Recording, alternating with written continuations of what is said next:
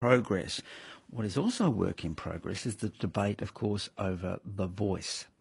Now, this is having an Indigenous voice to Parliament.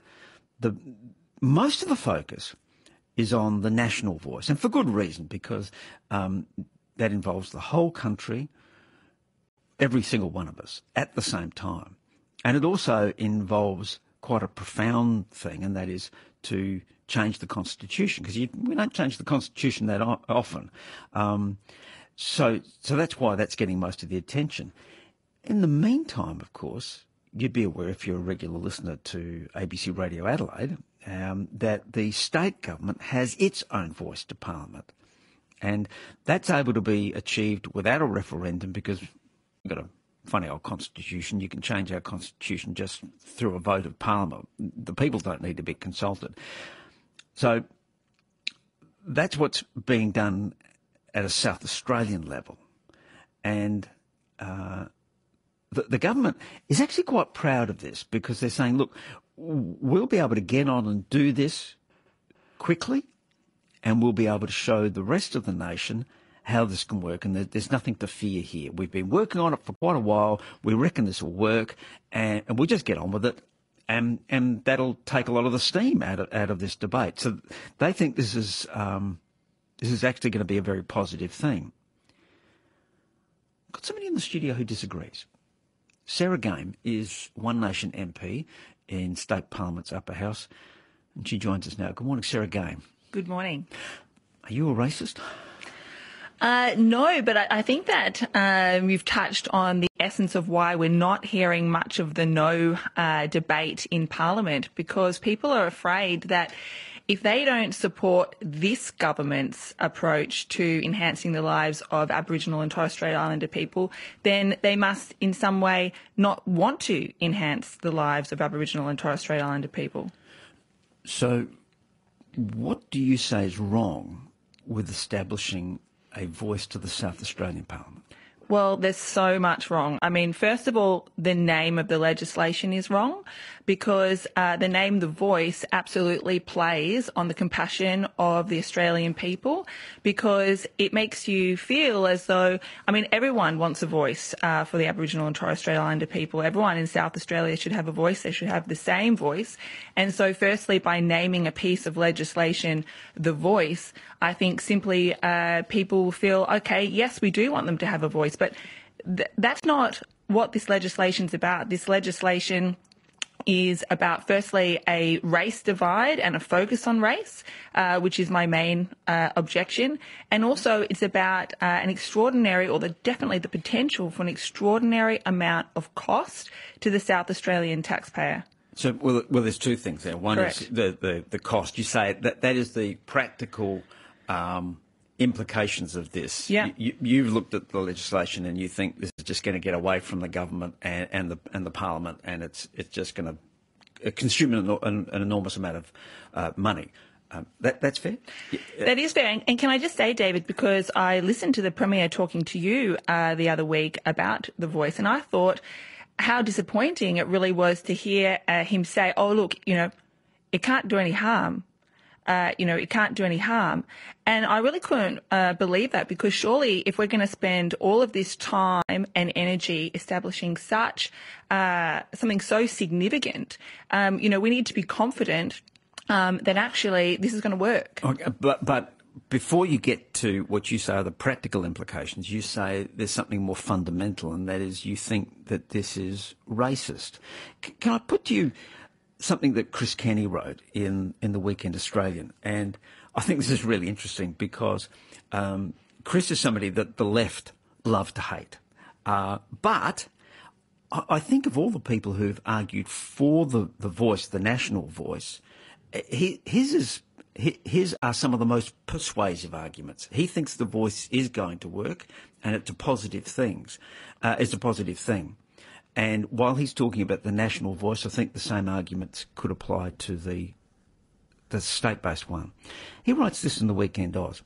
It is also wrong to claim this is a racial or racist measure. It proposes a representative body for Indigenous people not based on racial characteristics, but on the simple reality that they are the descendants of the original inhabitants. Nor does it confer special privilege. It allocates only an opportunity to offer advice on matters affecting Indigenous people. What do you say to that? Well, I say that we absolutely should be listening to Indigenous people. I mean, we should already be listening to everybody. I disagree actually completely, because to be involved with the Voice, to be elected and to vote, one must be Aboriginal and therefore, or Torres Strait Islander. And therefore it absolutely focuses us back on race to say, well, are you in fact Aboriginal? And even the South Australian Commissioner for the Voice is aware of that focus, because when you look at his engagement report, it suggests we may indeed end up with a special Aboriginal Commissioner to in fact establish Aboriginality. And I think in a day in which we're intermarrying more and more, some people, may have 1/8, a connection, then you can't always easily identify who's Aboriginal. And I think this is a really backward step, that we need to sort of look at people and think, well, are you in fact Aboriginal? I mean, the legislation says you are if you are in fact biologically descended, but then there's no way really of establishing that. And I don't think that focus is healthy or a good thing at all. And it's completely different from respecting people's right to culture and maintain culture, which I absolutely do. But I think the way forward is to look at people based on need, and that would capture those Aboriginal and Torres Strait Islander people who are in despairing conditions without this race focus. But it is an established fact that there are Aboriginal people, and they are disadvantaged. We know that. We know there is a huge gap on any number of criteria between those people and the rest of the country. So if you can identify a group of people, doesn't it make sense to set up a mechanism by which that group of people can then give advice on how they should be treated? Well, I think firstly I want to point out that lots of Aboriginal and Torres Strait Islander people are doing really well. They are absolutely thriving and contributing, and they're finishing school and they're going to university and they're gaining employment, and they are doing well. That's not to negate the fact that there's still a disproportionate number of Aboriginal and Torres Strait Islander people who are in despairing conditions. But I would say that vast majority of people, the statistics I've looked at, 3/4 of people who are in fact in poverty or homeless or at risk of being homeless are in fact not Indigenous. And so I would argue that absolutely we need to listen to people in need, but I don't feel that it should be race-based. It should be needs-based. Is that because even if you could argue that right now the present circumstances justify setting up a body to address the gap with a platform for Aboriginal people to speak? Once you've set it up, once the gap has been closed, and let's hope it's closed soon, but even if it was closed in 50 years or 100 years, however long it takes, you'd still be left with the mechanism. So are you arguing, and is that what you believe is wrong with having a mechanism that is actually based around an identifiable community, whether you want to use the word race or not? Does that show what you say is the problem here? I think that's partly the problem, in that I think it will be very difficult to ever remove what's being established.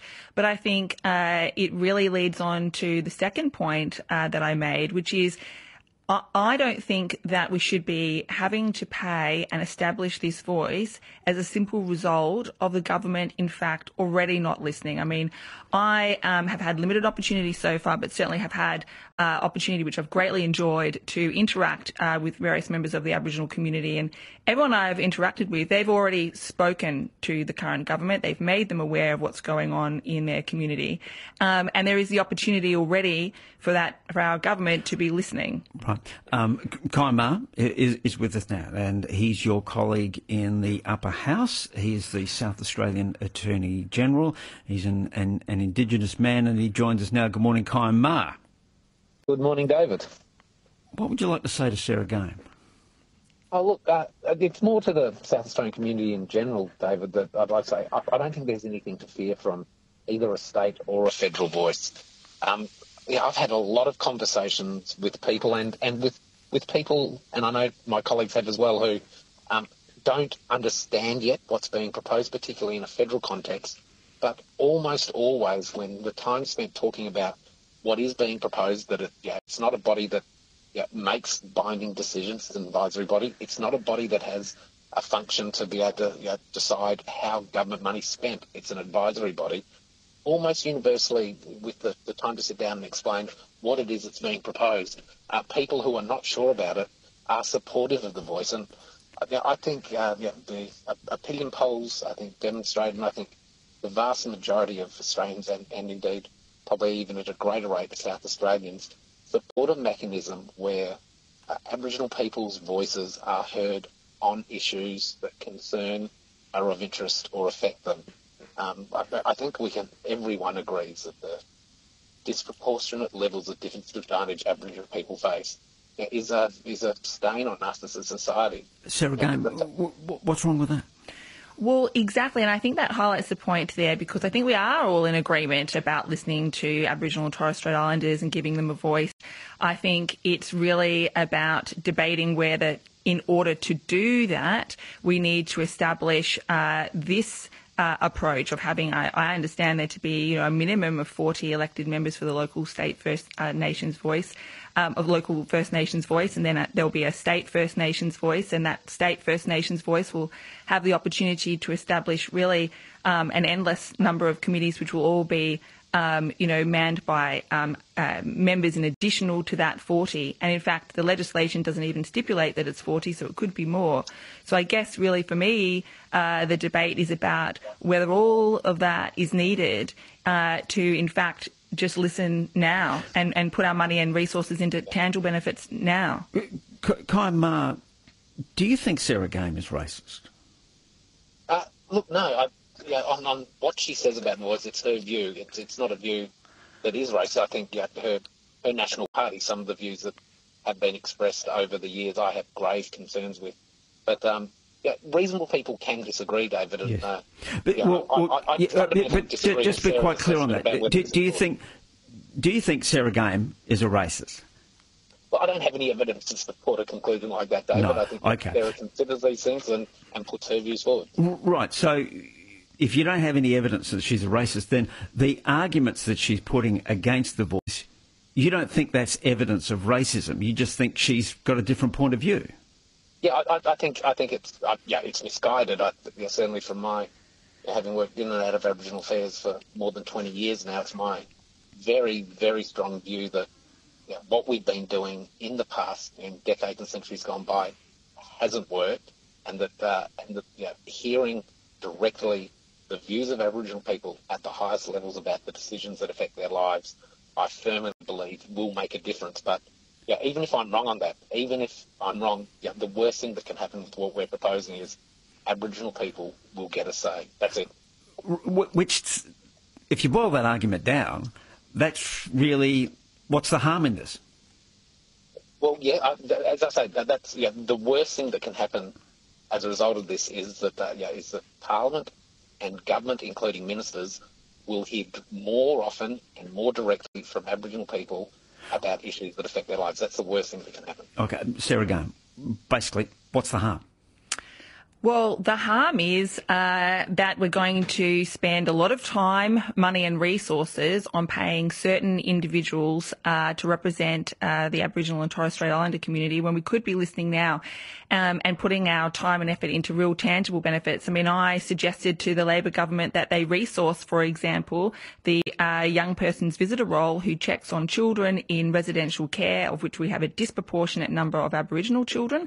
That piece of legislation I was was motivated to do that on hearing of the death of an Aboriginal child at the age of 13 in state care, and I wanted proper resourcing for the visitor to go and check on children's welfare, and the Labor government opposed that legislation. So for me, we already know about the high suicide rates. We know about the despairing conditions of the children and families in these situations, and we could be acting on it now. And the harm is, instead of putting our time, effort and resources now into those tangible benefits, we're in fact establishing a whole new layer of bureaucracy. So, Sarah, again, before we move, and Kaimar, thank you very much for your time this morning, South Australian Attorney General, and we'll have the Attorney General in the studio, I hope next week, for him to really have the opportunity that we've given Sarah this morning, sort of flip it so that he'll be able to come in and argue his case in the studio. He's travelling to the York Peninsula this morning, so we appreciate his time. We'll get Kaimar in the studio next week. Thank you for your time. Before we move on to a couple of other topics I wanted to raise with you before you leave us, is there anything Kaimar could do that would bring you around on The Voice? Or are your concerns just so fundamental that there's nothing he can do to improve this? Well, no, I think that now that I've looked into it, I certainly approached this with an open mind. I think I was the first Member of Parliament to go and speak with Kaim about The Voice, and also the, Dale, the South Australian Commissioner for The Voice, and I really wanted to understand it. So, but now I'm really confident that the way forward really is needs-based support, not race-based support, and for me, that certainly encapsulates those Aboriginal and Torres Strait Islanders that are being left behind. I wonder if you'll be the only MP who opposes this, because the Greens will be on side. Labor will vote as a bloc. I don't know, maybe the Liberals will. Some of them might oppose it, but that's unclear, isn't it? You could end up being a lone voice, Sarah. I certainly feel a lone voice in Parliament, but I'm certainly not a lone voice in the community. And I think that's evident everywhere I go. I would say the majority of faith groups and organisations that I've spoken to are against this for the fundamental reason that they don't like the idea of separating us by race, and that we should all be the same under the law. And certainly everywhere I go, rural and regional areas in the city, people come and talk to me and they tell me that they're not happy with it. But I think it's just clear that it's one of those topics that people feel they can't voice their view, and that's for the reason that I stated at the beginning, because if you don't support this government's approach to bridging the gap, then that's seen as the same as, in fact, accepting the current situation, which isn't the case at all. Mm. Yeah. Nonna wants to have a say on this. Hello, Nonna. Good morning. But what we're doing now isn't working. So why not give it a try, The Voice? Why not give it a try? Sarah, go. Well, I think I've sort of made that. I think what we need to give a try to is actually investing in early childhood, making sure children are safe no matter what race they are, that we're keeping families together no matter what race they are, that we're helping families with substance abuse problems, that we're helping children go to school. We know that there's an attendance problem already with particularly our Aboriginal children not going to school. If you don't go to school and get an education, you can't get employment, you won't close the gap. And I think we just need to be getting on with it and putting our time, energy and resources into tangible benefits that we already know about. Nonna, thank you for your call. And as I say, we'll flip this. Next week we'll get Kaimar in the studio, and we're not driving around York Peninsula. He'll be in the studio, and we'll take it from we'll look at it from that perspective.